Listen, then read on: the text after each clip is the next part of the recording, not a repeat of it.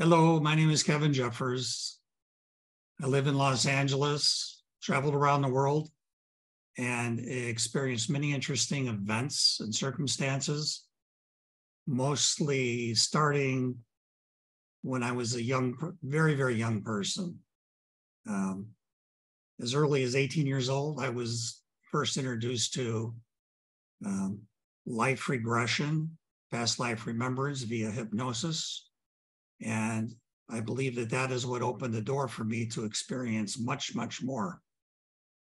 So as the years have passed and I became more comfortable, more knowledgeable in these things as I experienced more.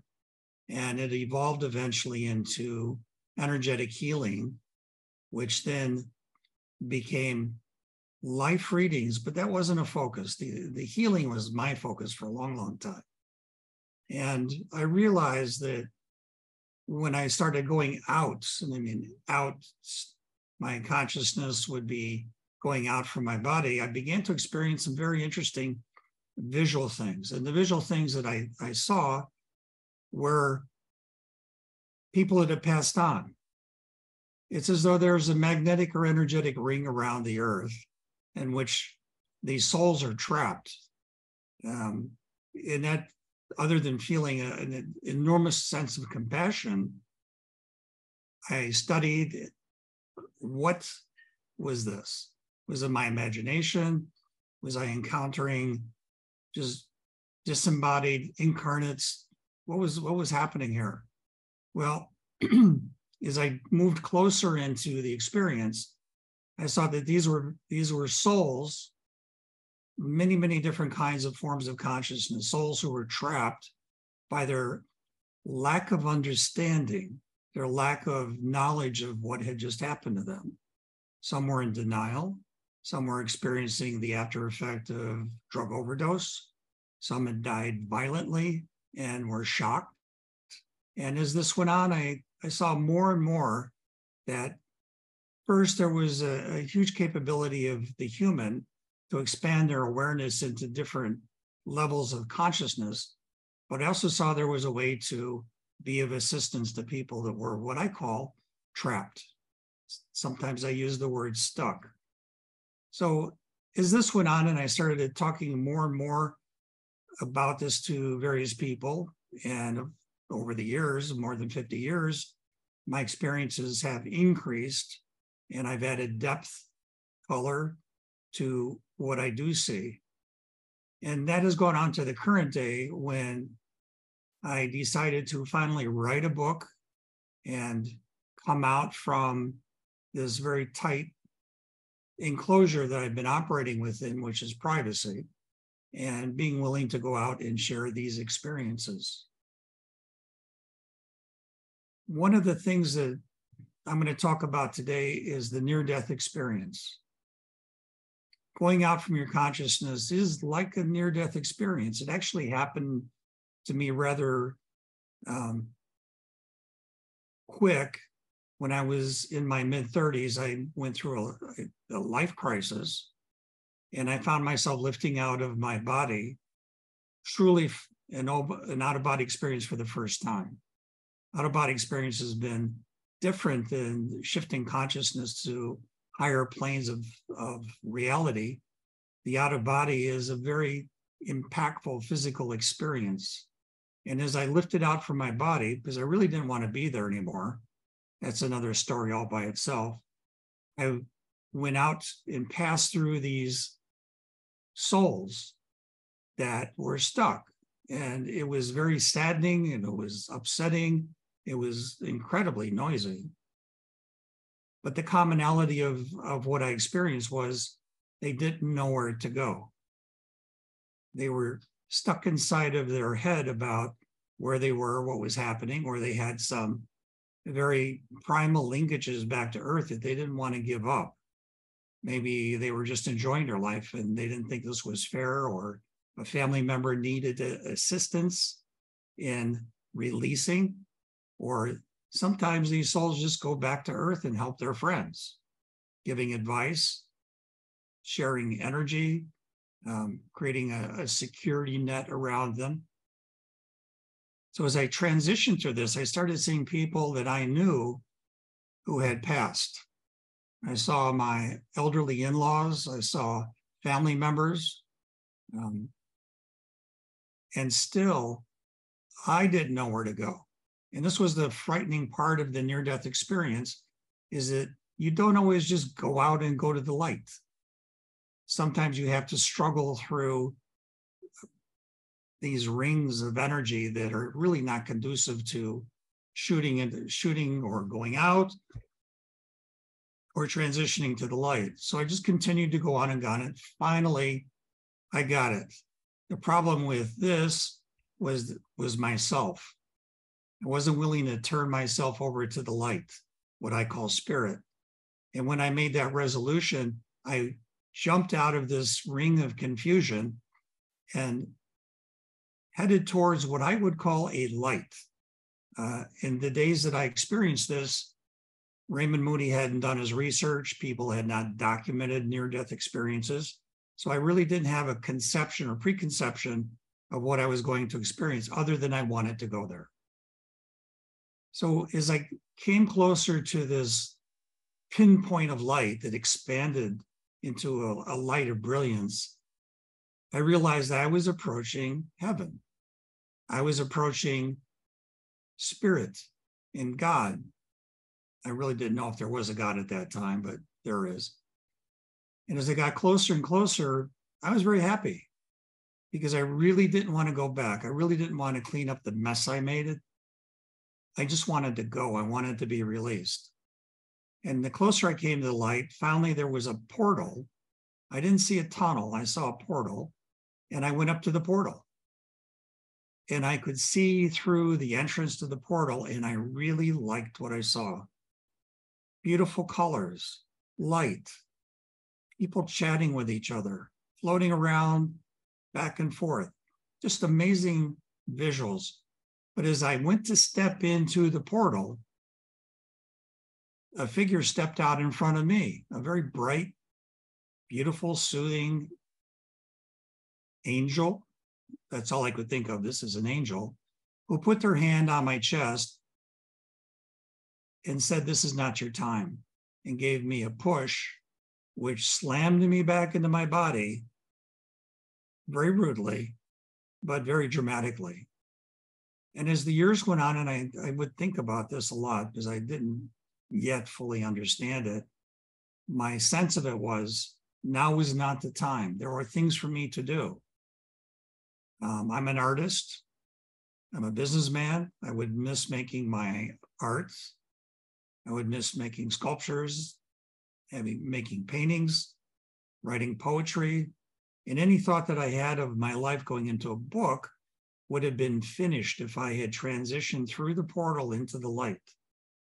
So I see now in hindsight, that was probably a good decision by spirit to not allow me to progress, to move into the light, because my work here was not done. Oddly enough, as shocking as the experience was, I felt very happy, very satisfied. But I spent the next tens of years thinking, why was I rejected? And what was I going to do with the fact that I was pushed away from the portal? And I decided, well, I'm going to go back. I tend to be very, very curious about things. I'd had the training for spiritual healing, energetic healing. I had the experience of shifting consciousness out of my body. I had the experience of remembering past lives. But I really wanted to know what the next thing was. And the next thing was understanding and going to the light, and to respectfully volunteer or ask them, the angelics, as I now call them, can I be of assistance? Can I be of help? I realized that focusing on the experience was not the right way to go about this for me. What the right way for me to do is to volunteer my service. And that I did. How I found my way back without dying without going through a traumatic experience was to me very simple. Energy has a signature. The portal of light has its own signature that draws the soul in when they are ready to transition into the next aspect of their consciousness. So I focused on that energy signature and I went back to the portal. And this time I was allowed through. So it was the interrupted experience of light became a fulfilled experience of light. I stepped in through what I would consider a waiting room. People lining up to go into the earth, to incarnate, people stepping out from their incarnation. The resources there were varied and very thorough. There were many opportunities for self-healing, for reviewing past life records, to understand fully who I am. And that linkage to the light is what has dominated my own experiences for a very long time. And it allowed me to go back again and again and again, of which I have done on a regular basis. I've learned how to wake up at night and meditate and move out and come back without losing too much sleep. So as I volunteered for service, this one thing that was special to me, that was unique to my personality, temperament, and energy, was to go back to those souls that were stuck and assist them into the light. And I said to myself, no, that's good. I like that. I can stand behind that. I can devote a long, long time to doing this. And that's what I did. So I found that the near-death experience, the traumatic death of temperament and of life and of positioning in the physical world no longer held me. What I did learn as I went back to that portal was how to help people through the barriers that wrap around the earth that hold the souls contained within energy, which is an emotional energy generated by their entrapment, and to learn how to pull them out. So this took a long time to understand this. I didn't have any guidance, particularly at this point in my life. And I would talk to people, souls that had passed, and invite them into the light. And that was a very satisfying experience. It expanded to children. I have a special affinity for children that have passed, because generally they don't understand what's happening. If they're fortunate, a loved one or a family member or even an angelic themselves will come down and help them out. But many of them don't understand. They don't know what's happening. And there's a high degree of confusion. And it wrenched my heart to listen to this. So I started to focusing on children. How can I help children, assist children to go through the process of transition, lifting out of the body to go to the light, where there were much higher qualified individuals who specialized in transitioning children, young people. So this went on for a long time and is something I continue to do today.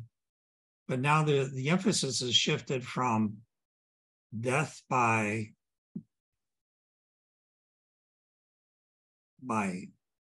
use of chemical products, death by violence, death by the hand of relatives and parents, to entering into war zones. For this, probably a year and a half ago, I was pulled to Russia and the Ukraine, which I found interesting because I'm rarely pulled anywhere. I'm asked to go somewhere. I was pulled. And then I landed, at least my consciousness landed, my body was back in the meditation chair. My consciousness landed in an environment of extreme pain and anguish, and an astonishing number of people that had died, not only recently in the war there, but also had died before. I saw that the Ukraine-Russian border had gone through many violent transitions as conquerors moved through that area and the people reconquered their territories. There were religious armies that went through the Ukraine, and World War II hit it very hard, as well as Russia. And so I saw that there was a depth of suffering in that location that did not touch anywhere else I'd ever been. It was stunning for me. So understanding that I had things to do, that I was pulled for a reason, I then talked to, and when you're there, you really don't talk. It's like sending energy forms or energy packets. You articulate your message via the configuration of energy that is particularly you, and asking them through these data packets, what happened? And for many, many people, they didn't know what happened. Their buildings were bombed out. Their relatives' bodies were lying next to them or close to them, and they didn't know what was happening because it happened so quickly, so stunningly. And this is how I've been spending my time in the last year and a half, is going back and pulling the souls of young children and older people out from the death passage into the light. And it's always into the light. Not everyone wants to go, not everyone understands, but sometimes you have to have a little chat about, okay, your Aunt Mary is there, your Uncle Pavlov is there, and just encouraging them to release from the bondage that they're experiencing on the earth plane. So what I see in hindsight, looking back through my life, is that the experience of touching the portal, the light of the portal, was not only life-changing to me, was transforming, but also gave me a path going forward, which is to continue this work. The near-death experience, and I've talked with many people that have had the near-death experience, generally is a shocking thing. Their reality is blown apart. They have changed the energetic configuration of their physical body. There is no longer seeing things the way they saw them before, because there's a much greater depth and understanding. I invite the people that have experienced this to step away from the experience and to move on to find out how they can use their newly acquired skills to help other people. As we all know, at least in this point in time, the planet Earth is in deep difficulty due to various reasons: greed, exploitation, self-concern. And we are literally living in a very, very dark and difficult time. And what's entrapping our energy is ourselves, our thought patterns. Our experience of reality is fairly twisted because we're not God-directed, we're not light-directed.